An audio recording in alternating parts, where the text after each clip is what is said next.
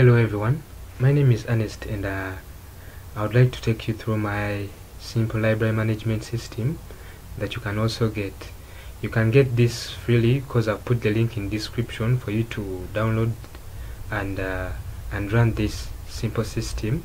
But please support me by subscribing to my YouTube channel and make sure you're liking this video if it works for you.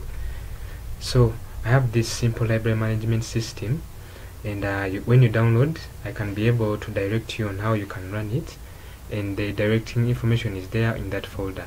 So when I try to log in, this is the username and the password is here. The password is included in the folder you're going to download for this system. So when I log in, it takes me to my dashboard and it shows me old books, new books, users, taken, returned, not yet returned, and all books. So for now we have 0 data into the system. So if you are going to use this system, it means you will be having to add books. The books can be either new or old. You have to add users, the users who are going to use your library or your books. Then we shall be having taken, returned, and not yet returned. This is where our system is emphasizing most. So to add a new book, you simply go to books. It will take you to books. For now we have no books, so the table will be empty and it will say no data available in the table. To simply add a new book, you say add new. Let me say the book is called Mathematics by Professor, let me say by ABC. So how many books are in stock? Let me say I have 2 books of that same person and they are new books. So I click on add. When I click on add, a success message will come up saying the book has been added. So you say okay. After saying okay, you can see that the list of books is here. So the more books you will be adding, the more they'll be appearing there. Let me say this book is called let me say philosophy, sorry for the spelling, philosophy. Yes, let me say that's the book, philosophy 1. Quantity in stock, let me say I have 1. It is old, so I say add. When I add this book, it will get added into the system and be having a list like this. So we can even delete the books from here. You can refresh the section. You can actually get this table as Excel. You can get it as a PDF or print it. So after adding new books, we need to add users. Users are the people who are going to use our books or our library. So every time we want to make sure, every time a user comes and wants a book, we select a book the user wants and the quantity they want, and we make sure we mark it as returned or not returned. So for that, we shall have to go back to users.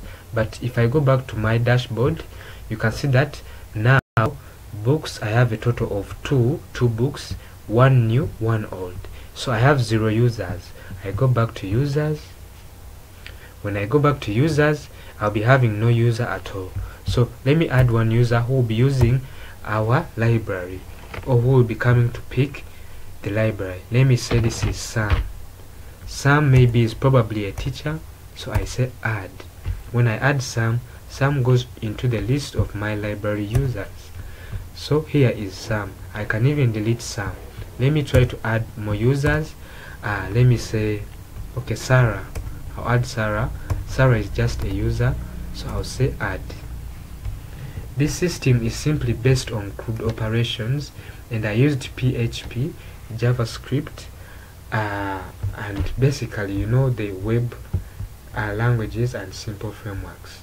Let me just add 1 more user into the system, and this will be Ernest. The user is called Ernest, probably is a teacher. I'll say add.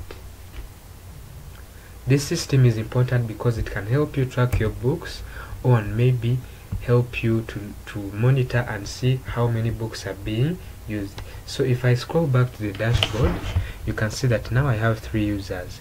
So to mark someone, if maybe someone wants a book, I'll say taken. I'll come to taken. Taken will be showing me I have a total of 2 books. Returned is 0, not returned is 0. So let me say I want to add new data. Let me say at this time, like today, at this very time, the book called Philosophy 1, and remember philosophy, we had how many books? I'll open this link in a new tab to see what quantity did I have.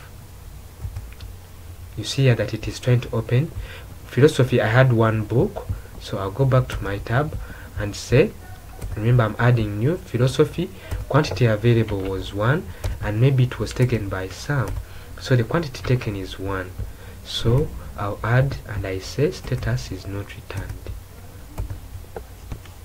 After adding the status that it is not returned, I'll be able to see it on the list that undertaken. You can see that this section is active. Undertaken, we say Sam took this book and it is not yet returned. So not returned, you can see that it has a new book.